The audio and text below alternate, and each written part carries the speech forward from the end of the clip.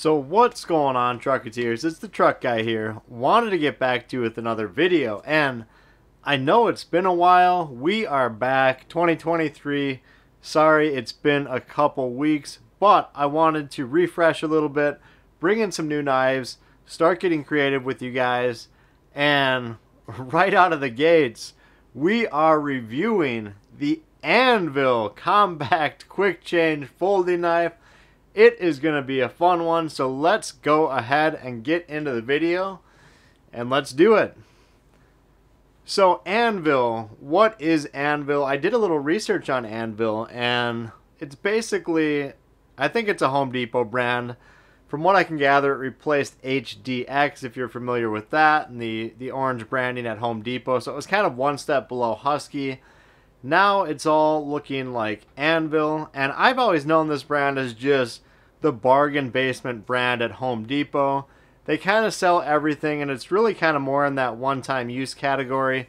But I've seen some pretty cool Anvil stuff out there, and sometimes, you know, if you're in that little bit of a niche looking for something, all you see is Anvil. So it's great to have it available as an option when we're perusing the aisles at Home Depot.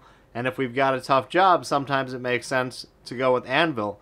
Does it make sense for a utility knife? I want to jump into this and see what we think. So it's model number 1004658 That does not roll off the tongue. We're going to have to send them over to Milwaukee to get some lessons about how to brand their utility knives. But it's neither here nor there. This is a cheap knife. So let's go ahead and get it out of the packaging and see what we think. So we'll get it out of the packaging, and as you can see, even being a cheap knife, it's got quick change and it's a folding knife. So I'm really impressed by both of those features. Really, we shouldn't be, but it's such a cheap knife that we are impressed. And it was $3.98 at Home Depot. You can even pick up cheaper Anvil utility knives. Comment down below if you want to see those cheaper knives, and we will bring them to you because we have fun on this channel and we check out all brands, including Anvil. So, right out of the gates, in the hand, it actually feels good in the hand. It's extremely light. This is probably the lightest utility knife I've ever reviewed on this channel. So it's featherweight. It's absolute featherweight. But I kind of like that. It's kind of cool to have a knife that is so light that you know, you can flick it around, flip it around, and you know, you're probably wondering, is that dangerous? Yeah, it's a little bit on the dangerous side, I would say. Once you've got this protector off, and Anvil is looking out for us, they're protecting us, they're throwing the protector on there. $3.98, and they're still giving us one. So props to Anvil for keeping us safe, protected, always having our back. Thank you, Anvil. But in all seriousness, you know, it feels okay in the hand. It's very compact and, you know, obviously extremely light. So in terms of features, it looks like the first feature, we've got a button that runs through the knife, so it's on both sides. You can pull it back with your index finger and your thumb, and you can fold the blade into the handle of the knife. So that gets extremely compact. I mean, that's gonna, you know, just fly down to the bottom of your pocket. Again, it's so light, you're not even gonna notice you have it on there, or in there for that matter. So from that perspective, I actually like what Anvil's doing. We've got a featherweight knife, we can drop it in our pocket. You know, it's not gonna be big and bulky and heavy and feel like, you know, hey, I don't want this thing in my pocket. Additionally, from there, obviously you can extend the blade out to full extension. I will note that it doesn't fully lock down, but there is some tension there, so it is gonna, you know, it is gonna retract down and into the knife. So, in terms of safety, it's not the safest knife, but it's not unsafe, if that makes sense.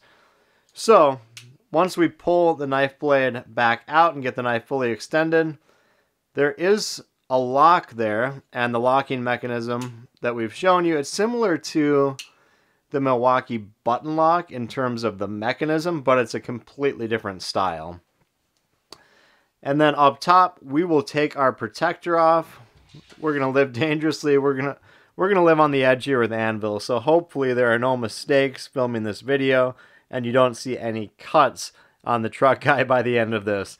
I'm hoping for that, that's for sure. But once you get that open, there's a pretty simple quick change up top. So it's just a button you press, and they've actually got this you know, kind of larger tab on the top of the blade holder, which is interesting. It gives it some bulk. Obviously, you could just have the button right on the side of this kind of the black part of the holder, but they're giving us, you know, a little bit more width, which is kind of nice for your fingers because it gives you something more substantial to grab onto. You're not, you know, trying to press against a, you know, a very small, thin piece of plastic. So it gives it some substantial nature. So you press that and it pretty much flies right out. You know, you can definitely feel that plastic, you know, gets pressed in when you press the button, and you get a little bit of resistance in that blade just trying to get it out and then get it back in, because again, the plastic is, you know, somewhat flexible, so that in turn is going to, you know, not give you kind of the rigidity that you might get with, you know, some metal housing, or, you know, a very more high quality plastic knife would even give you that that different feel. So quick change, it works in, out, no issues there. You know, you can pull it back out and you're going to hear it lock. So there is a little bit of wiggle and a little bit of wobble. And the other area that I want to mention is with this, you know, what I'm going to call it is a button lock. There is also some wiggle and wobble up top. So if you're doing a really tough job and really putting pressure on this blade, you know, that's up to you as to whether you want to go through with that. And hopefully there are no issues. But if you've got a tough job, I do not know if I'd turn to the Anvil. At $3.98, I'd probably look at something that's a little bit more substantial that you can, you know, put some more pressure on and not feel like it's going to break on you, because it doesn't matter what utility knife you have. All of these blades are extremely sharp and can definitely do some damage. So other than that, there's not too many features. You've got the lanyard loop. So they mention, you know, as part of the product that you can put this on a tether, you can put it on your keychain. I think it's probably a little too bulky for a keychain, because you're looking at, you know, about, you know, 3.5 inches or so and a couple inches wide. So that's probably not something I'm going to do, but, you know, they like to advertise as a feature. They're obviously trying to promote the Anvil utility knife, so we're going to give them credit there. But I don't think that's much of a feature. There's really not a great one-hand open on this. You really got to utilize two hands, get it open. I do like the downward angle on this knife. It's, you know, very small. You can fit your index finger up front, and there's a groove for your middle finger. So it does fit well. I just don't even know if I'd trust this for cutting up cardboard, because when I do that, you know, even cardboard, we all get tons of Amazon boxes. We might be looking for a solution, but, you know, would you go with Anvil, or would you, you know, go with something a little bit higher quality like the 1505? Obviously, you've got the screwdriver built in here, but you're not going to run, you know, generally more than $15-20 for something like the 1505 versus you're already spending $4 on the Anvil. So I would use this for kind of some quick and rough jobs, like, you know, painting, really kind of digging into something, and then you're going to toss this, or you're going to get it covered in dirt, things of that nature. It's more of a, you know, you're probably going to be able to count the number of times on your hand that you utilize a knife like this and then you toss it in the garbage. That's okay. That's what Anvil's for. That's, you know, what Anvil has done for me in my experience. The 1505, that's, you know, a knife that you're going to have for years, and you're going to, you know, put new blades in over time and really, you know, utilize it from that perspective. One thing that threw me off a bit about the Anvil is, you know, I thought there was maybe more going on with this quick change where you'll pull up a tab and release the blade. So on the Stanley Quick Slide, which is the 810, that's exactly what you do here, is you lift up the tab and that acts as your quick change. So I thought maybe something like that was going on.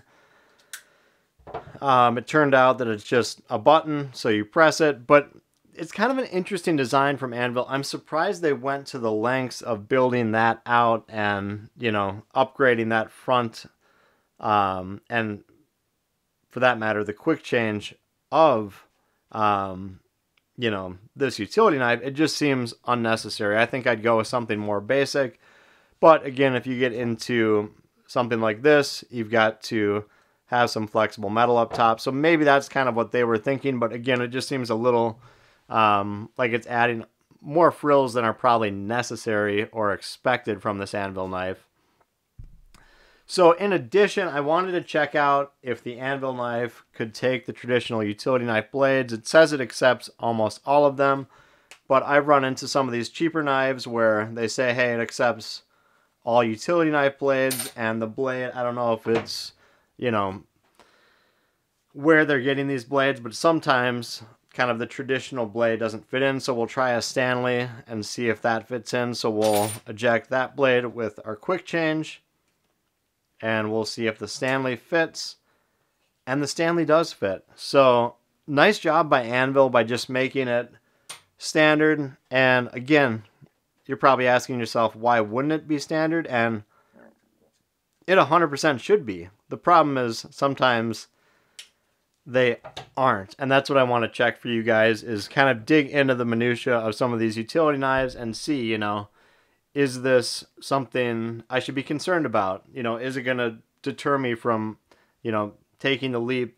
Not that it's a big leap for Anvil, but on all of our utility knives that we review on this channel, is it something that I want to pick up, knowing a little bit more information about the knife that you're hearing from this channel? So that's the point, is you hear it here first. You get an overview of something like a utility knife. Obviously, we've got plenty of other jobs that we do on this channel, but utility knives, they're front and center, as we know. In, the home improvement world, in the construction world, if you don't have a knife on you, you're dead in the water. So, with that, that's the Anvil knife. I hope you enjoyed it. Go pick it up if you're looking for a cheap knife that you can utilize, be rough on, and toss it. But again, don't be too rough because you want to be safe as well. So, that's it. I may recommend picking it up. I'll throw Anvil a bone. I think I'll recommend it. You can't go wrong. $4. You've got another utility knife to add to your repertoire. So, it is what it is, guys. But I hope you enjoyed it. I hope you liked the video. And if there's something more you want to see, or a knife you want to see, definitely hit up the comments down below, and I will do my best to give it a run for its money. So that's it, guys. Please like and subscribe to the channel. I'd really appreciate it. And as always, we'll talk to you on the next video.